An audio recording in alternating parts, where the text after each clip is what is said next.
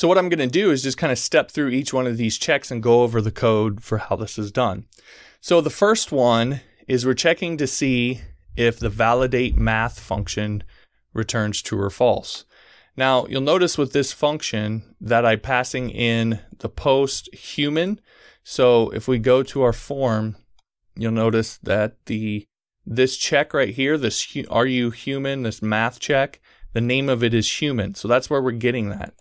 So I'm passing that in here, and then I'm setting what the answer is supposed to be. So the answer is supposed to be 7. 5 plus 2 equals 7. So they should enter 7 here. So I'm passing in both the value that was actually submitted and what the answer is supposed to be here for this validate math check.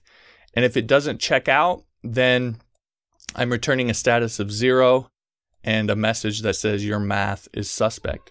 And so that's what we get when we enter this and the math check is wrong. All right, so let's go ahead and go down and look at this actual function, this validate math function. So if we go down here, here's that function that I wrote and called validate math. You set in the value that was submitted and then the test, what it's supposed to be. And we're just doing a simple if the value equals the test, then return true. Otherwise, return false.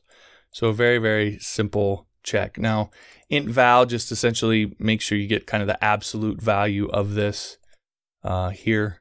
So don't necessarily need to do that, but I had done that in the original one. I think there was a reason why, but so it just makes sure that it's the right type and all that stuff. Okay, so anyway, it's just a simple check.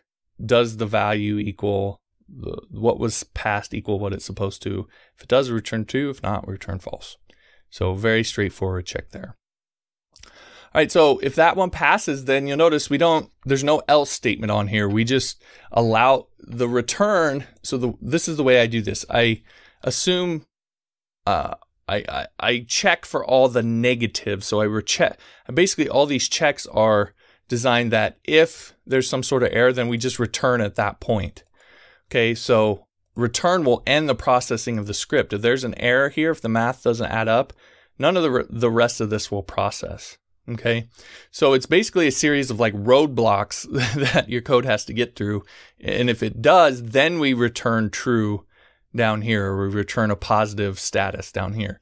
So that's the way I generally set up my scripts, is to kind of be oriented toward the negative and be kind of designed so that they will, they lean towards returning some sort of, negative response.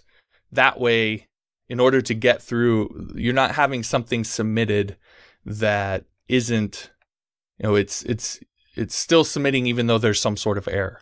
I want to catch all of these errors. So that's maybe a different perspective and point of view, but that's just the way that I set it up. So anyway, you'll notice that we're returning. So this will stop at this point if there's some sort of error. It won't do anything else. Hopefully you're enjoying the course up to this point. Now, if you'd like to keep going and finish it off, all my courses are available on Skillshare. And not only will you get access to all of my courses, but over 20,000 others on web design and web development, freelancing, graphic design, online marketing, and more. And it's all for just $10 a month. And as a teacher on Skillshare, I can give you a 2-month free trial. You'll get full access to the entire library of courses, and you can cancel at any time before the trial is up, and you'll never be charged a penny. To learn more and to start your 2-month free trial, head on over to johnmorrisonline.com/Skillshare.